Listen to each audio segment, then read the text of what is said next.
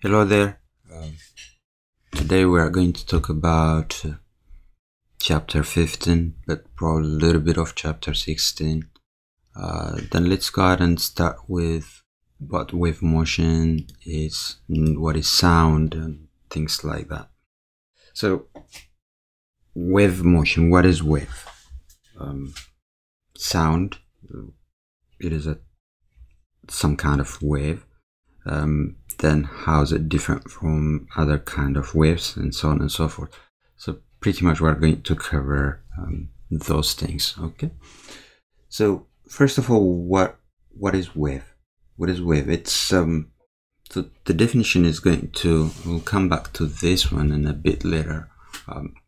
Wave is a motion of disturbance, and as that disturbance transports us in space or in a medium, then it transports energy.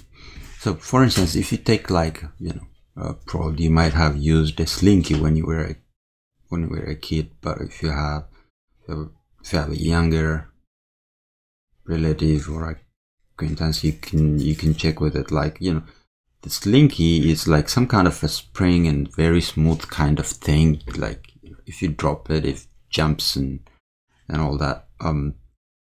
So this is just as an example because it's purely represents or shows like what a wave looks like. So if you take a slinky and then, like, for instance, if you disturb it, like if you push it, put it on a plain surface or on a table or on the floor, and then if you push it on this end, what's going to happen is like you will be able to see this area compressed, and then that compression is going to travel along the slinky, right? So I'm just going to draw the slinky like this.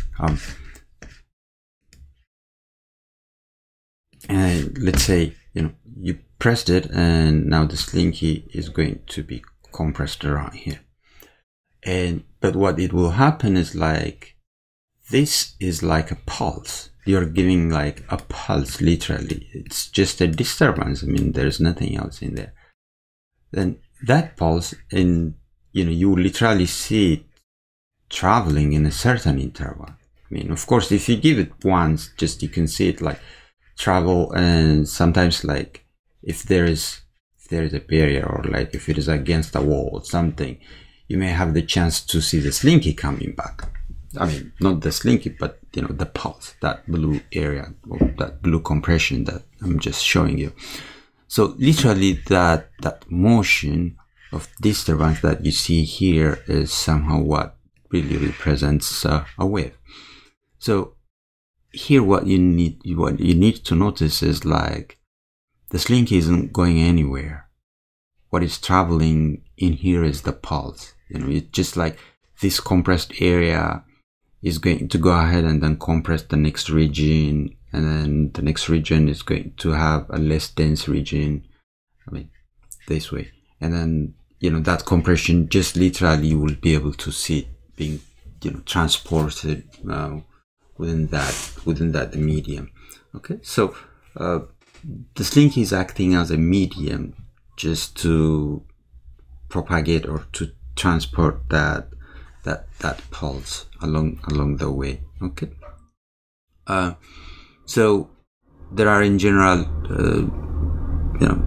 mechanical waves, and there are also electromagnetic waves. Like you can categorize them into a general kind. So as we said, wave is some sort of disturbance, and you can disturb a medium. Okay, so there has to be some physical connection between the mechanism through which adjacent portions of the medium influence each other. So for instance, like a sound wave, if you take a sound wave, it's a mechanical wave. The air has to be disturbed, and then that air propagates in from the person who's talking, and then from the to the listener. It propagates through air, right? So as we defined waves, we said waves carry energy and momentum. Okay, so it's a motion of to combine, like you can say, like it's a motion of disturbance that carries energy and momentum.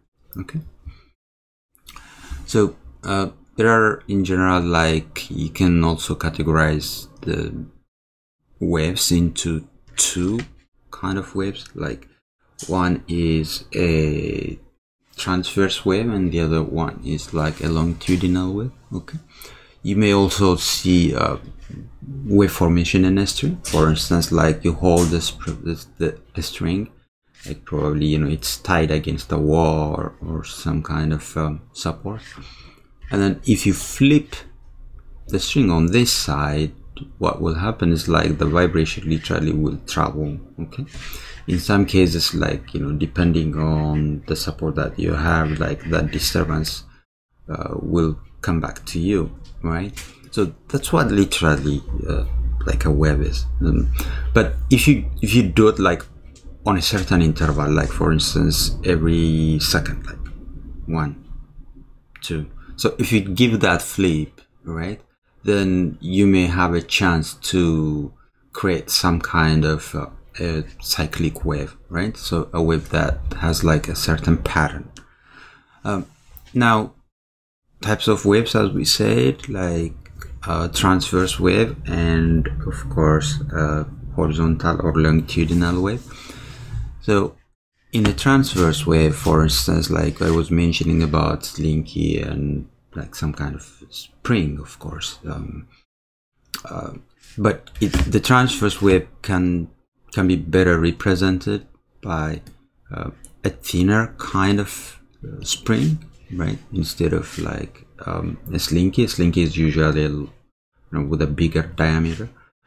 So if you take that, like, you know, you let your friend to stand on, hold this spring on this side, and then on this side, if you flip or move the spring up and down, right, just once, then you will notice that like the disturbance moving like this. You will literally be able to see it. So now in this case, what you can see is like, then the wave is traveling anyway. The wave is traveling from here, from left to right. Okay, so it's traveling with a certain velocity. But something that you would like to notice is like this. So, you know, as you see here, the spring is moving up and down, right? Spring is moving up and down. Spring is moving up and down. Okay, whereas the wave is moving in the horizontal direction. So the way the spring moving, which is in this direction, and the way the wave is moving, okay, so whereas the wave is moving in this direction, okay, so they're perpendicular to each other, right? So this is the wave, whereas this is, you know, the spring, for instance. So those two are moved, you know, they are crossing each other, and as a result, these kind of waves are known as transverse waves. Okay. The other type of waves are longitudinal waves, or sometimes known as horizontal waves. This can really well represented like using a slinky, like a larger diameter spring. Of course, slinky is like, it has a very low kind of spring constant. Like that means, you know, you can stretch it very easily. Then if you hold and then like move your hand back and forth, right, instead of up and down as in the previous case, what will happen is like you're going to compress a certain region of the spring. Like for instance, the ones right next to your hand will be compressed, right? And this part and this compressed region is going to go ahead and then compress the next region, leaving, you know, its path a little stretched, and then of course that compressed again is going to travel that way. Okay, so you'll be able to see that. And if you really do this in a certain interval, like in every second or in half a second or something like that, then pretty much you will be able to create a very nice kind of patterned kind of travel or disturbance. And then that disturbance carries energy and momentum, and as a result you are forming wave. So this kind of movement, like as you can see, that literally the disturbance or the pulse is moving in this direction, right? And at the same time your hand is moving in the same direction, right? When you are giving the pulse. So both are like in parallel. So like you can say like this is the pulse that is moving in that direction. And of course, if you look at like the spring, it's also moving in the same direction. So if both are moving in the same direction, then this kind of wave is known as longitudinal waves. Okay, this type of waves are known as longitudinal waves. So as I mentioned it earlier, like if you have a string, you can also use a string or something like that, and then you just plunk it, and then if you plunk it like at a regular interval, then what you're going to form is like you will form wave. It's just like a well patterned kind of wave. So then, like let's say you plunk it first, the string. So when you plunk it, it's going to move as the way you see it, like in this brownish color. If you wait for, let's say, 1 second or something like that, and then you flip for a second time, then now the wave is traveling like following the blue pattern, right? So as you can see here, there is a time interval. There will be a time interval, and there will be a time interval between the first one and the second one, right? Then there will be a distance traveled by the wave, right? So as you can see, like from one place to another place. Okay, so that means this wave formation has its own speed, and if you do it on a cyclic period, that means like every 1 second or every certain time, then you are going to have a period for the wave. That means like it's going to be following a certain kind of cyclic or cycle. So in general, as you can see, like that's how waves normally travel from one location to another location. It's going to have its own vector velocity, and it's going to have a certain time, and so on and so forth. So in general, there are a few terms that probably we would like to define here. So there are the bottom parts of the wave, right? When that wave travels, then it's going to have a bottom or the lowest point. That point is known as trough. Okay, and then there are also upper points, because it the wave normally moves in some kind of call it like a sine curve or something like that. Okay, then it has also upper points, like max tip points, and then these points are known as crests. Okay, so those points are crests of the wave.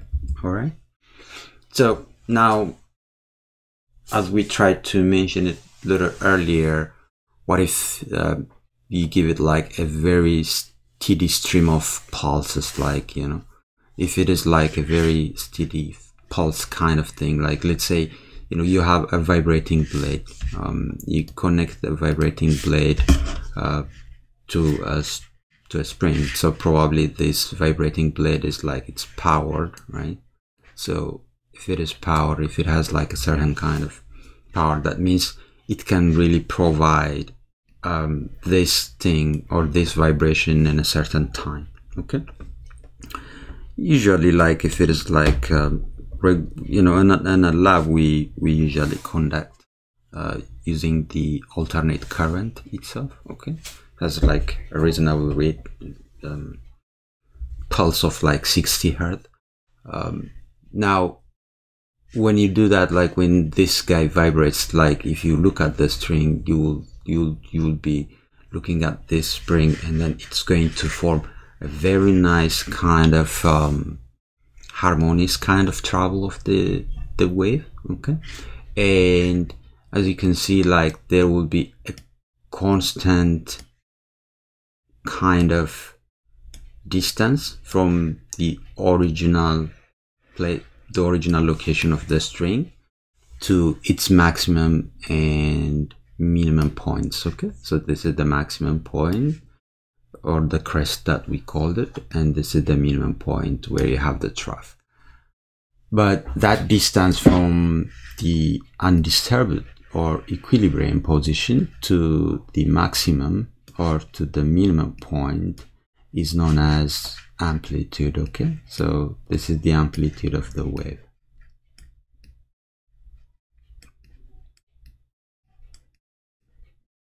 All right, so keep in mind, so far what we saw is the wave has a speed, it has an amplitude, and so on and so forth. So now, as we tried to mention it earlier, like if the pulse is regular, the pulse that you're sending is like at a certain interval of time, right? Then that means like there will be a cycle. So what's going to happen is, like for the wave, it's going to take some time to travel a certain period or a certain cycle. Let's say, you know, let's ignore this one because it's not the fixed point, but we can start from this point. If you look at like the wave, still the wave is going to travel like this, even though the string is moving up and down. Then the wave is going to have that v, or velocity. Now the question is, like, the wave will travel from this location then to the next peak position. Okay, then during that period, like it's completing one full oscillation, right? One full oscillation. Then the time taken by the wave to complete one full oscillation, right, is known as period. So time for full oscillation, or complete, for a complete oscillation,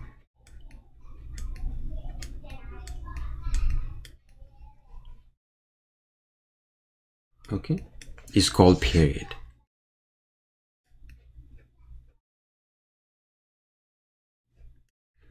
And this period is almost always represented by uppercase T.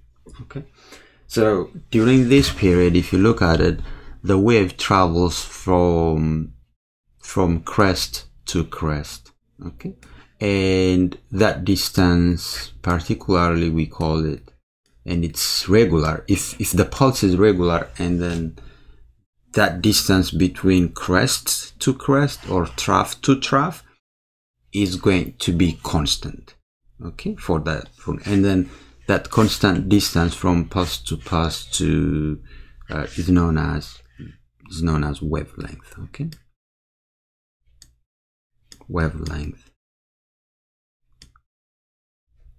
And then in physics, it's commonly represented by Greek letter lambda.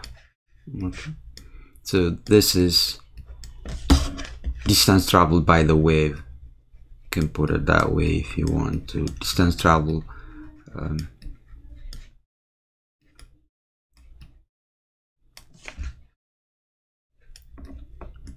distance traveled within t, or by t amount of time. Okay, so as a result, what would happen is, if you try to find the speed of the wave, we know that the wave takes a period to travel one wavelength, right? Let me write this first. Okay, so the very definition of like average speed, since we're defining like constant kind of speed for the wave, then we can just simply find, you know, the distance and how much time is elapsed. Then that's literally going to give you the velocity, right? The average velocity. So, but here, instead of measuring like how much total distance the wave traveled and how much time it took, instead of that, like, you know, there is a time that you know that like to complete one full oscillation, and that is called period. And you know the time, the distance traveled by the wave within one period, which is the wavelength, right? So therefore you can find V by just simply applying lambda over T. Okay, so, you know, make sure that you write this formula in your data table or in your formula sheet. So then lambda over T. Then, but there is something we would like to define here, another physical quantity known as frequency. So since T is a period, that means we are measuring time. The SI unit of T is going to be what? It's going to be seconds, right? Then, but how many repetitions of the wave happens? Like, for instance, you look at the wave here, then let's say in 1 second, the wave completed so much cycles, right? So then if you do that, literally what you're defining is frequency. There is a mathematical or a physical quantity known as frequency. Then frequency is how many cycles are completed per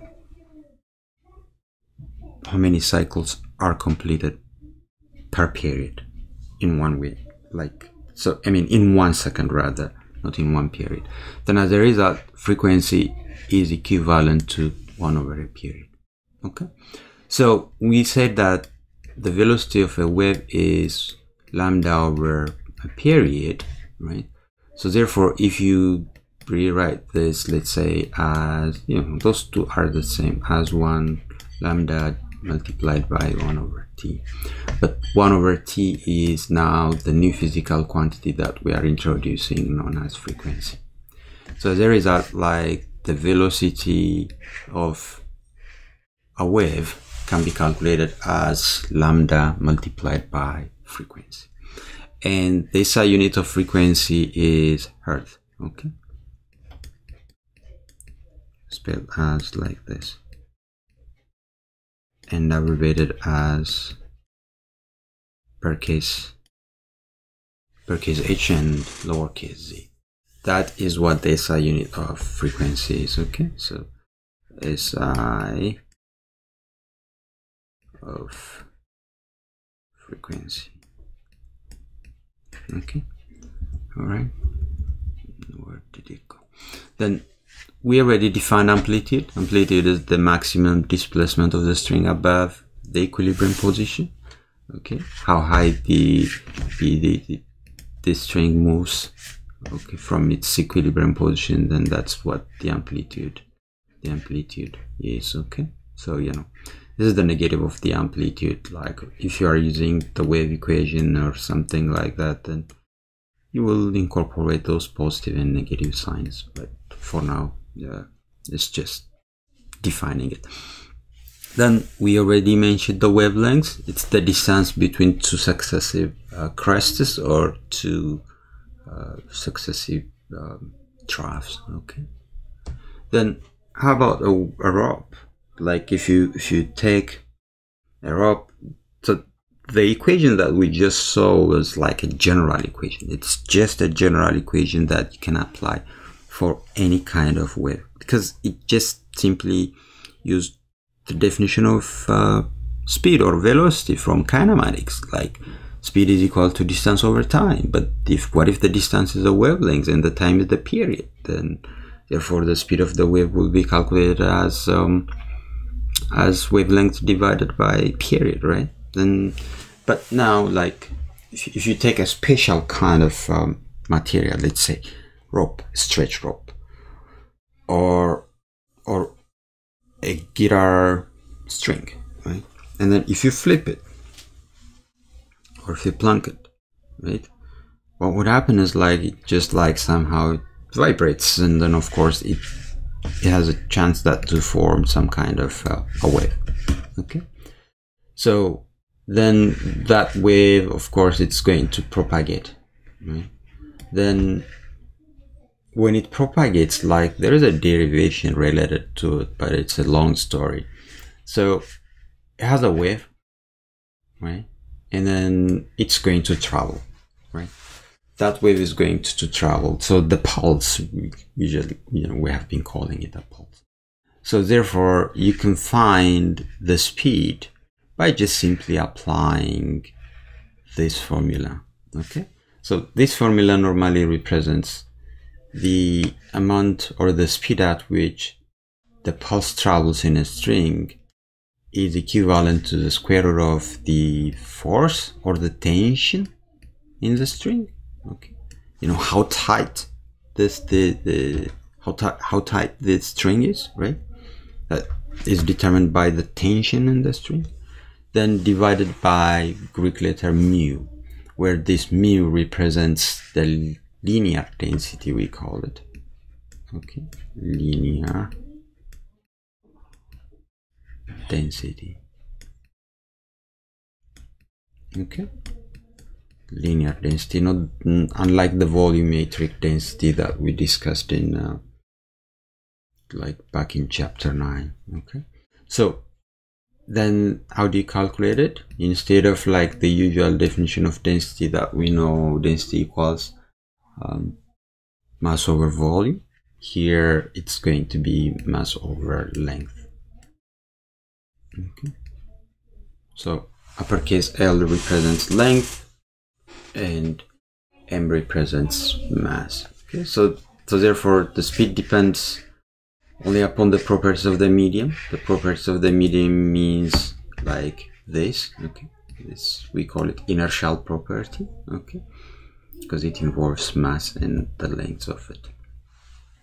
Then interference of wave, like how waves are interfering and so on and so forth. I mean, if you guys like to take a pause here and probably try to solve a couple of questions, it's also another way to do it. Like, for instance, if you want to, we can go ahead and then solve probably a couple of problems from your textbook.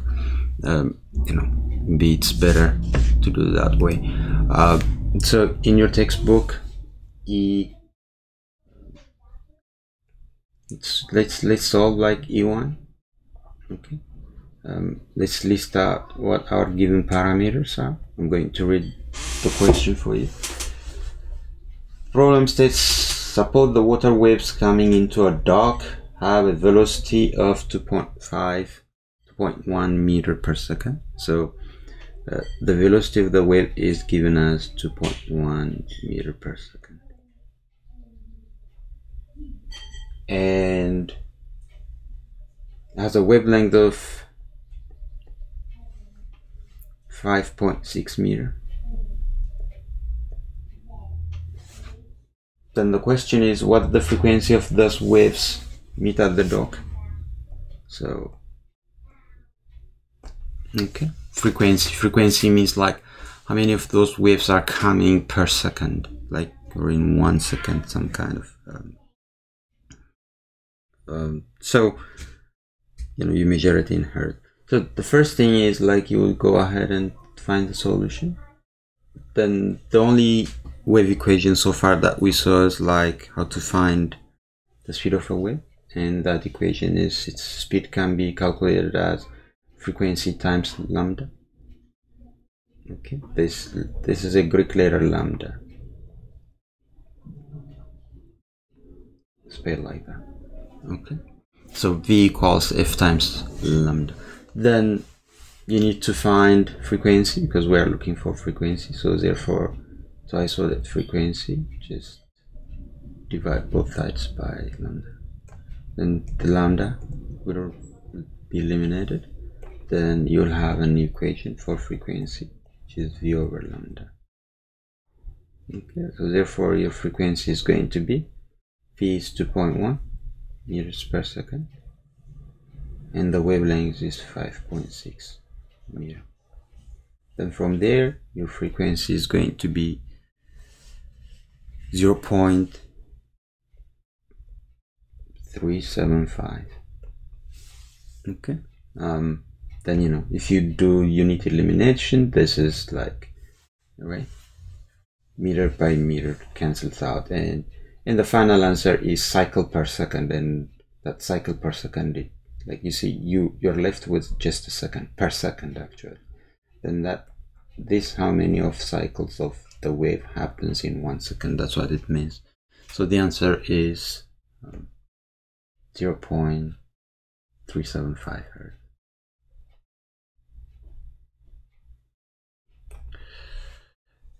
Another question, probably E2, something similar, just simple.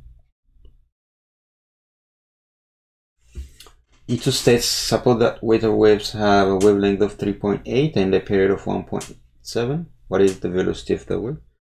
That's even easier. So, and the wavelength of the wave is given. It says like 3.8 meter. And the period is given, uppercase, which is 1.7 seconds. Then you're asked to find the velocity. The very definition of the velocity of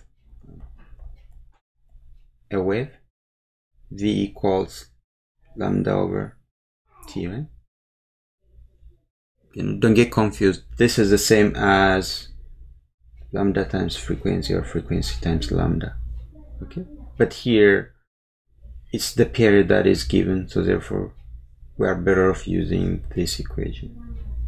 So the result, v is going to be 3.8 meter over 1.7 seconds.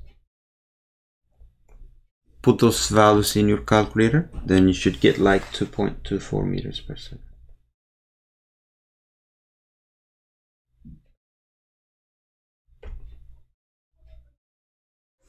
Okay. Then we already found frequency in the first question. In the second question we found velocity. Probably let's do one more example that shows how to find the wavelength. Then there is a problem, E3,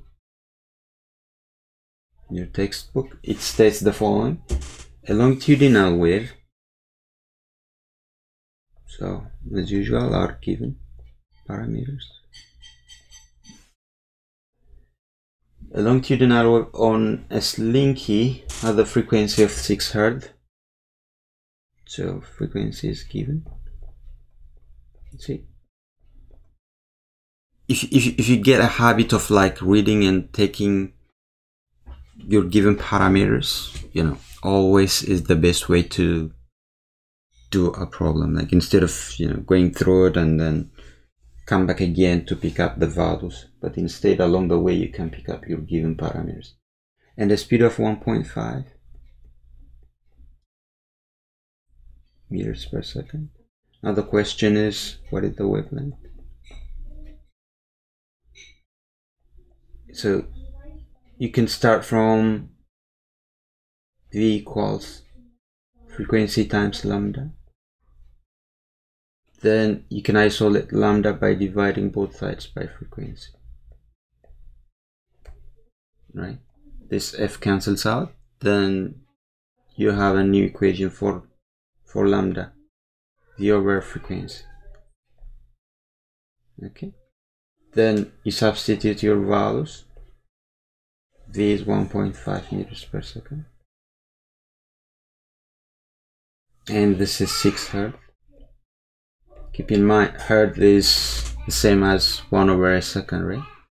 So therefore 1 over a second here cancels out with the hertz part. Okay, then we'll be left with meter. Then your lambda value, if you plug in the values in your calculator, you get 0.25 meter. Okay, you know, don't be alarmed if you see 25 centimeter at the answer. Those both values are the same. Okay, one is in meter, the other one is in centimeter. All right, so those are the type of questions that usually revolve around waves. Okay, so let's go ahead and then get back to where we were. And of course, probably we will also solve a rock question. I think, let me find one from your text. Yeah, so probably let's solve a problem that involves like this, this equation, like in a rock. Okay. So there's a problem. It's E6. E6 says, let me read it. Suppose a guitar string has a length of 0.64.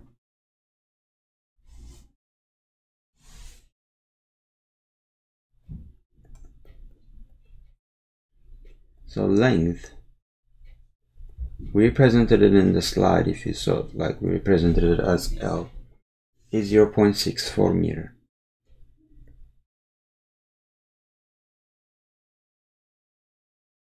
And a mass for that is 4.3 grams. And of course, if you convert this to kilogram, it will be 0.0043 kilogram, right? So now question A is asking you like, what is the mass per unit length?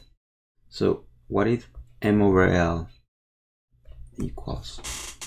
So for that, you just simply, we represent that mass over L by Greek letter mu, like similar to micro, remember? But here it has a different definition. So then mu is what? Mass over length. Then you already know your mass, which is 0.0043 kilogram. It's always best to put things like in their SI units there. So then the length is 0.64 meter. Then other is your linear density. If you do a proper calculation, you get 0.0067. The units, kilogram per meter. Okay, that's the answer for the first part of the exercise. Okay.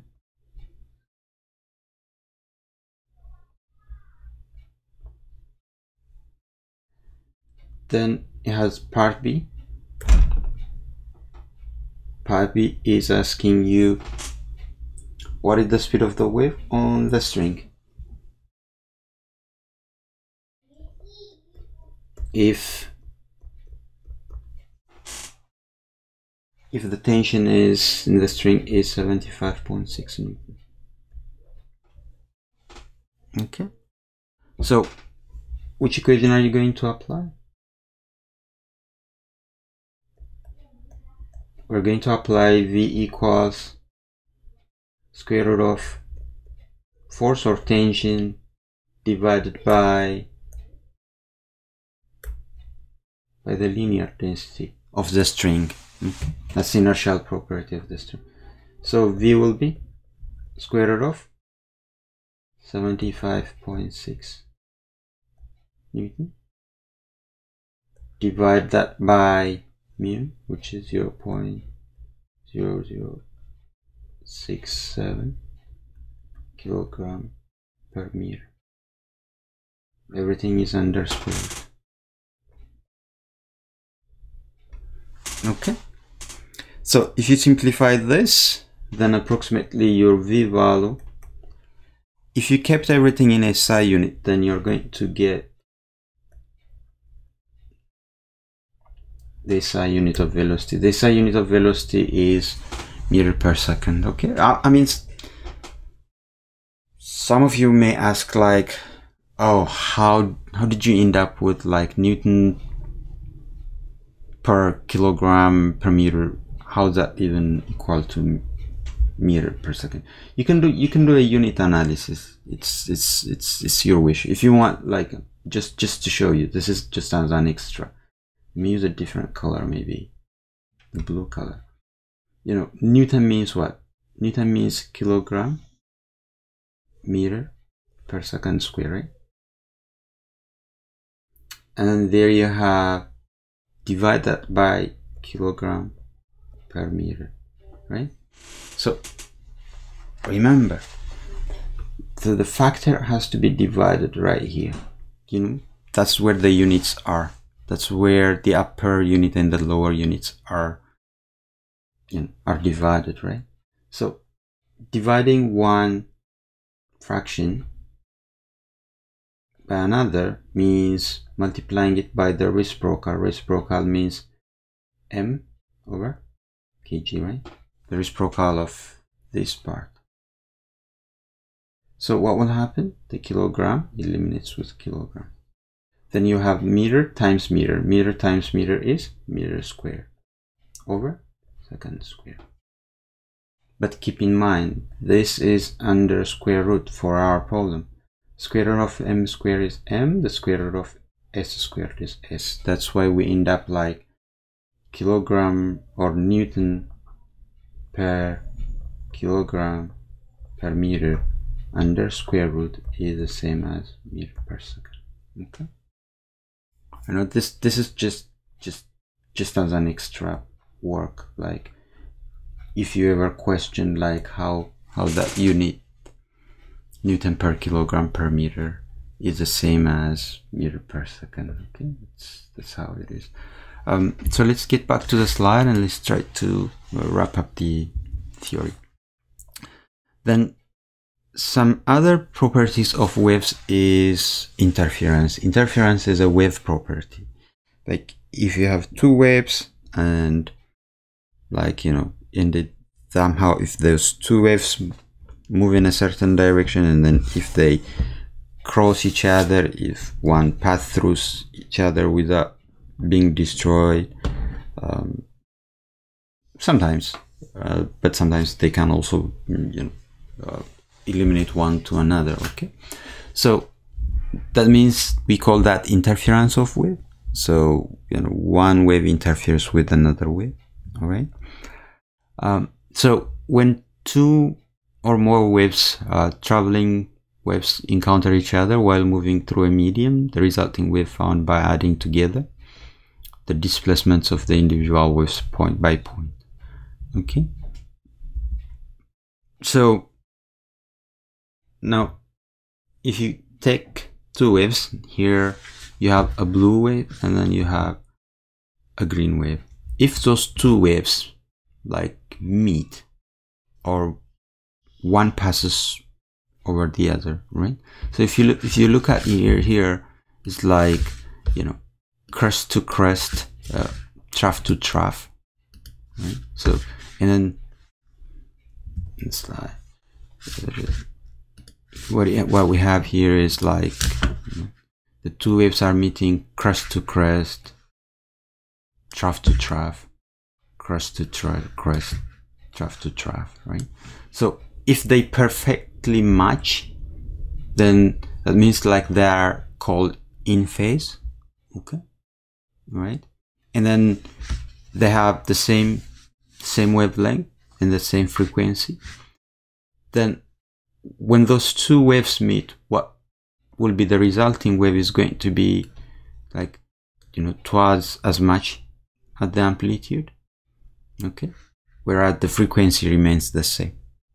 Okay, so this kind of interference between two waves is known as constructive interference, as you see it in the heading. Okay, that will result in a higher amplitude but the same frequency situation. But what if two waves are interfering or passing one over the other, like with the same frequency, right? So the same frequency means the same number of cycles happening per second. But what if they are 180 degrees out of phase? It means, what if they are matching crest to trough, right? Trough to crest, crest to trough, trough to crest, right? What will happen? What's going to happen is like, this is a destructive interference. Like, so this amplitude and this amplitude, this is a negative amplitude that you have here, right? The positive amplitude here, right? If you add A to minus A, what the result will be 0. So therefore, what are you going to get? Like a muted wave, nothing. Okay, this is destructive interference. This type of interference is known as destructive interference. Okay, so having said that, like, we can go ahead and then move to sound waves. So sound waves are longitudinal waves, because as we're going to see it like in the following slides. Then if you take a tuning fork, a tuning fork is like something that looks like this shape, or a wine glass. It's a very common thing, like, it's just at a wedding or at certain ceremony, people normally ring a wine glass, like, by hitting it with a fork or with something, right? So when you hit that tuning fork, if you have never seen a tuning fork in your life, that's totally understandable. But a wine glass is a good example. So what is happening is, like, the glass vibrates, right? When you hit it with something, that's what literally is happening. So when it vibrates, so this is what is happening. So when it vibrates, like, it compresses the air right next to it. Okay, it compresses that air right next to it. And like, when vibration means it's not like moving in this direction and then staying in that direction, right? But it will go to the opposite direction as well, right? Whenever anything vibrates, that's what is happening. So what will happen is, like, when it moves moves away from the air next to it, what happens is, like, you will have a low dense region of air, of course, right? So then as the tuning fork continues to vibrate, what is happening is, like, it's going to create a succession of compression or high density regions and low density regions, right? So that high density region and low density region, and then it's going to travel through the air. Okay, so then that succession of, like, compression and rarefaction, sometimes we call it, then that's going to form what we call, like, a nice wave. And that's like a longitudinal wave. Why we call it a longitudinal wave? Like, as we defined it earlier, the wave travels in this direction, and the air particles are also moving in this direction. At least, in this direction and in that direction, of course. They are pushing one next to it, and so on and so forth. Okay. Then that's how a sound wave is formed. Whether it's like in your vocal cord, like in your throat, right? So that's how you normally form like a sound wave, and that's why like they are longitudinal waves. The speed of sound commonly at room temperature, it's common to approximate it at 340 meters per second. Okay, at 340 meters per second. So so now like you get like the overall idea of like what's happening in a like in a, what do you call it, what wave is and what is frequency, what is wavelength, and other things. So now probably we'll go ahead and then maybe try to solve a couple of more problems. So let's do E4 now.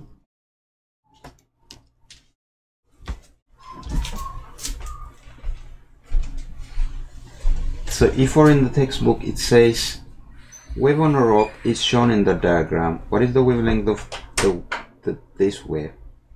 If the frequency of the wave is 4, what is the wave speed? So this is what they gave us. Like, so the drawing is just a drawing.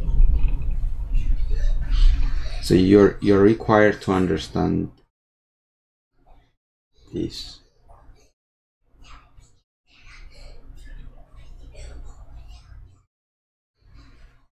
Okay.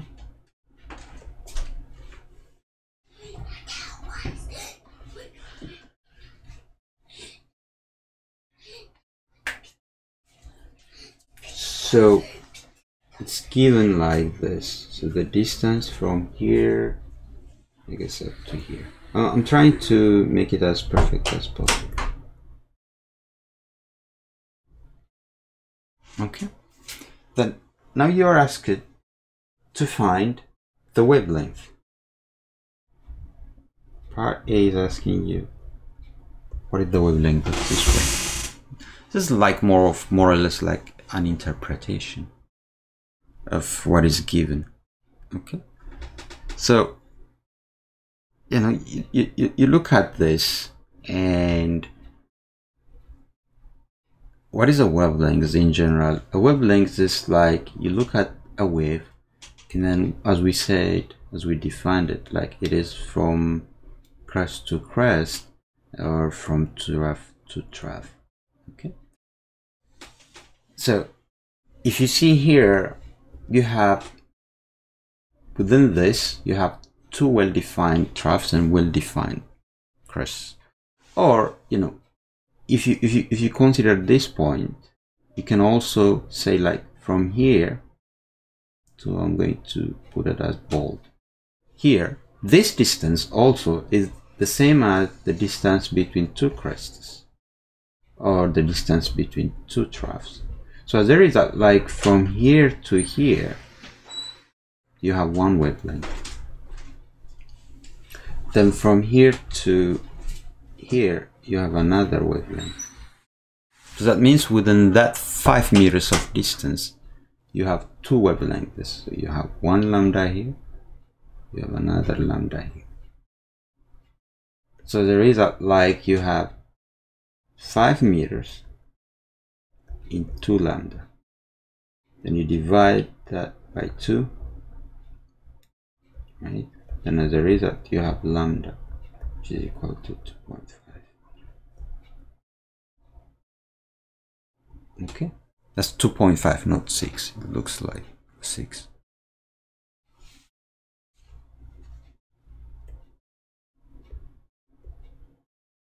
It's better to write it clearly. 5. Then part B,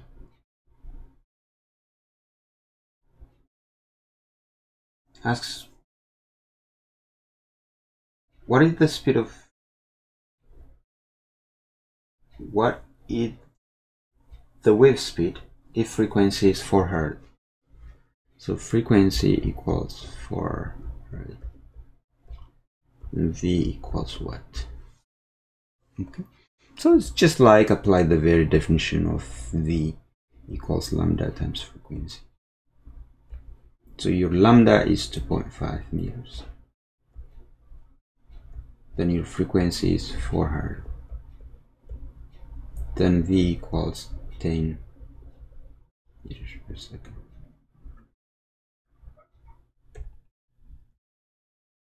Okay.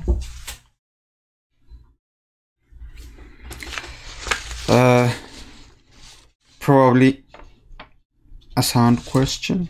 We're going to still keep it very, very simple. E10.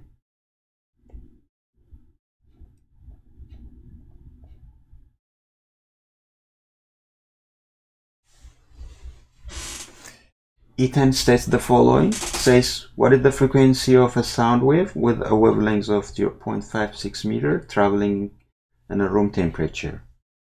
So, given. So, speed of sound at room temperature is 340 meters per second.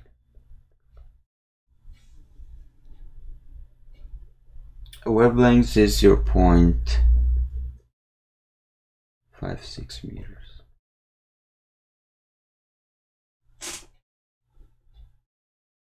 What is the frequency? Frequency equals what?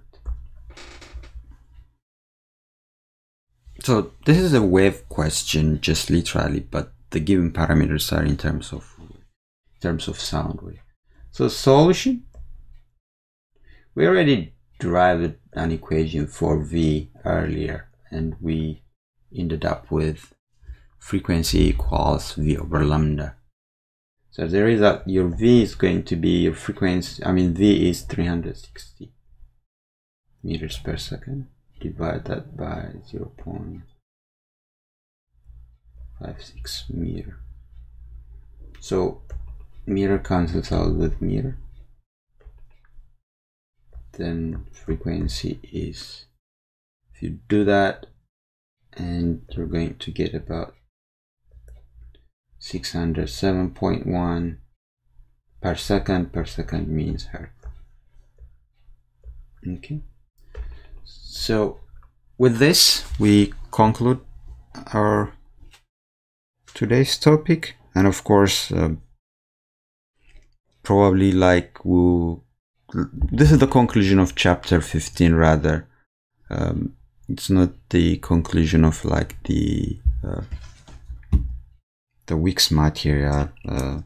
We will need to involve some kind of electromagnetic wave, something related to that. We're gonna get to that material probably in a bit later, or in the next video. Okay. All right. Thank you very much. Take care.